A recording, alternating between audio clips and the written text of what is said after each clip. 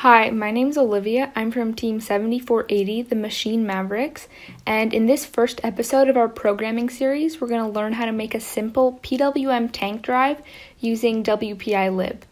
So the first thing we need to do is install WPI Lib if you haven't done so already.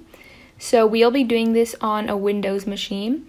I have open here the documentation for WPI Lib, and the first thing you have to do is install it from GitHub, the installer.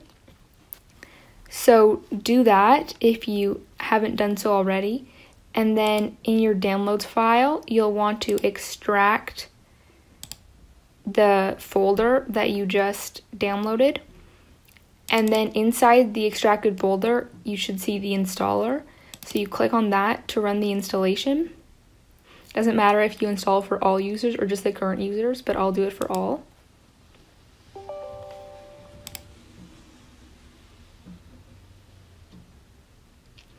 So then, for the majority of you, you likely don't have VS Code already installed. So what you'll do in that case is press select/download VS Code, press download.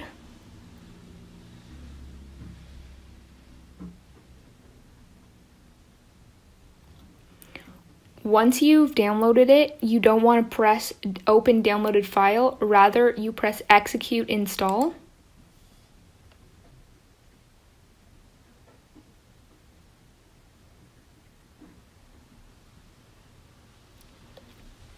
Now, once you've successfully executed the install, you'll be prompted to use the desktop icon to open VS Code. So that's what we're going to do.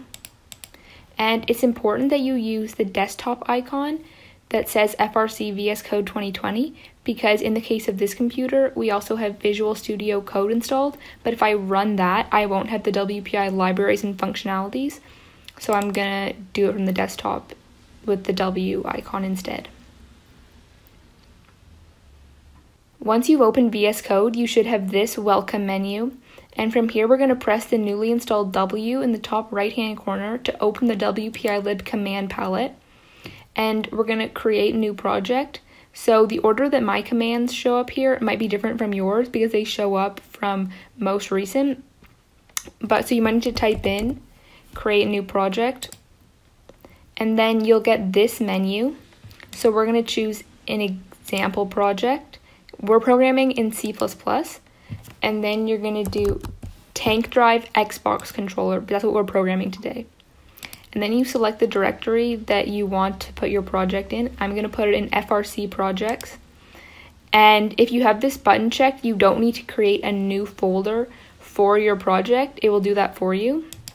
And we're going to do tank drive. It's going to be our name. And then team number, you can enter that in for yourself. So then we're going to open it. And this is the menu that you'll see once your code is generated. So to go to the left-hand side, open the source folder, and then your code will be in robot.c. So this is the code that we just generated for the PWM tank drive that runs 2 motors. If you want to make sure that it works, you can compile it. So what that does is it takes the code that you've written here or that you've generated and it translates it into machine code that your computer can understand. So to do that, we press the W and then we press build robot code, and that will compile it. And hopefully once you do that, you get this build successful message. And if it's successful, then you can try deploying it to your robot. And to do that, you would connect to your robot's internet network, and I don't have a robot right now, so I can't do that.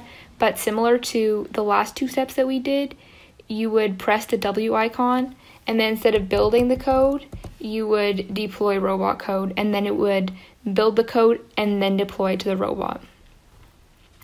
So that's it. Congratulations on making a drivable Congratulations on programming a drivable robot. This is likely not the code you'll compete with, but it's a great start, and stay tuned for our next episode where we'll be learning about source control and GitHub.